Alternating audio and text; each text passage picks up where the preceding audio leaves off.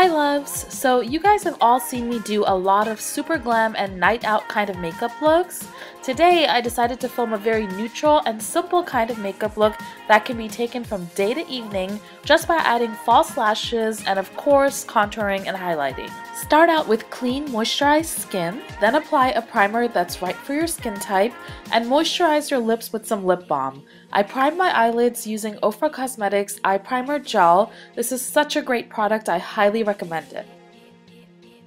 Let's move on to highlighting and contouring. I'm mixing these two colors from my Kryolan DermaColor Concealer Wheel for my highlight. The brush I'm using is a Real Techniques buffing brush. Apply your highlight under the eyes, down the bridge of your nose, on the center of your forehead, above and below your lips, and under the hollows of your cheeks. Now I'm using the darkest color in the concealer wheel as my contour shade, and the brush is a Real Technique contouring brush. Apply the darker shade in the hollows of your cheeks, on the hairline of your forehead and temples. Also add some to your jawline. I like to apply some on the sides of my nose to make it look slimmer. I also added some into the crease of my eyelids to make it look deeper, and then I applied a bit of the highlight color onto my brow bone and the center of my eyelids. I blended these two colors to create a customized foundation shade to suit my summer tan. I used these two spatulas for blending and mixing.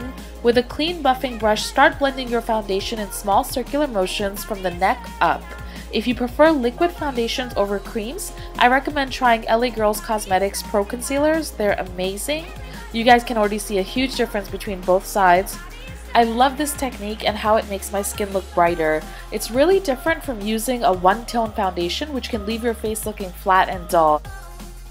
I'm using the salmon color in the center of the wheel as a cream blush. This is a stippling brush by Born Pretty Store. Apply the cream to the apples of your cheeks and then take it slightly upward.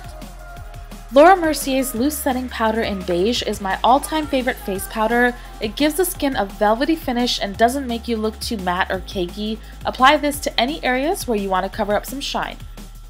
Next, I'm adding some contouring powder to all the areas that I contoured earlier.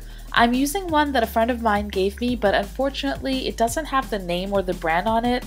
A close match would be Max Blunt for medium to dark skin or Max Harmony for lighter skin.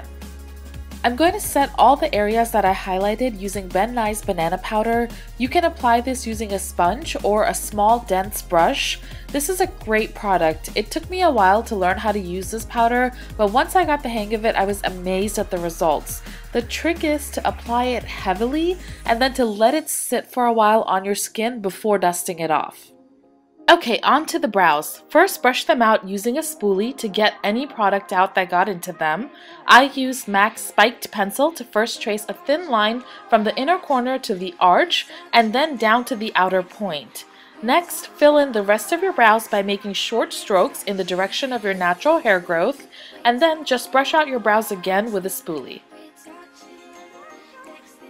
Here, I'm applying MAC's Feline eye pencil into my waterline. Okay, I think we've kept the banana powder on for long enough now, so I'm just going to lightly dust it off using a fluffy powder brush and see how it gives my skin a slightly yellowish glow. All the eyeshadows I used today are from this amazing eyeshadow palette by OFRA Cosmetics. I started out with this light brown shade and a MAC 217 brush, and I'm going to apply the shadow right into my crease, concentrating more on the inner and middle part of the crease. Then I'm taking this shell-like color and I'm applying it right onto the center of my lids. After that, I took a darker chocolate brown color and applied it using the same technique into the crease. This will make my eyes look more open and will give the illusion of having a deeper crease, which is great if your eyes are more monolid like mine. To deepen the crease even more, I applied this matte black eyeshadow into the crease with a MAC 219 pencil brush and then blended it out again with my MAC 217.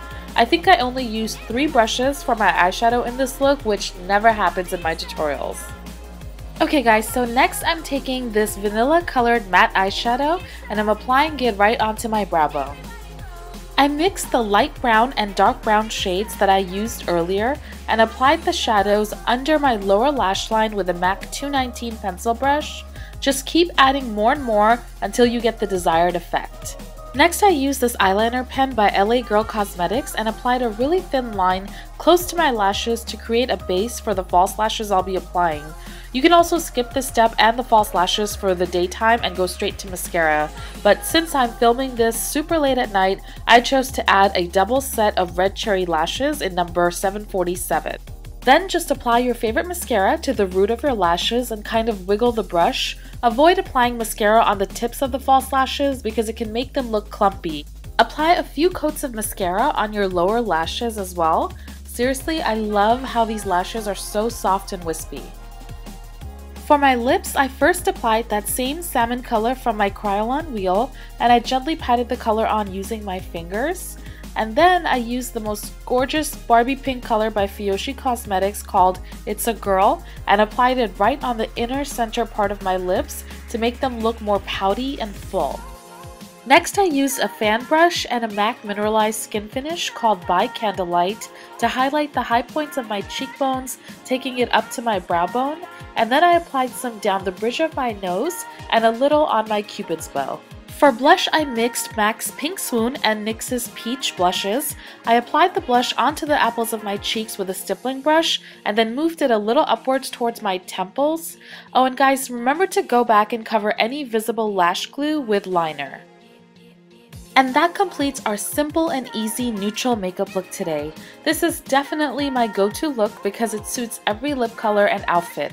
For my hair, I clipped in these gorgeous hair extensions from BombayHair.com and I used the Bombay Hair 5-in-1 curling wand to add these loose waves.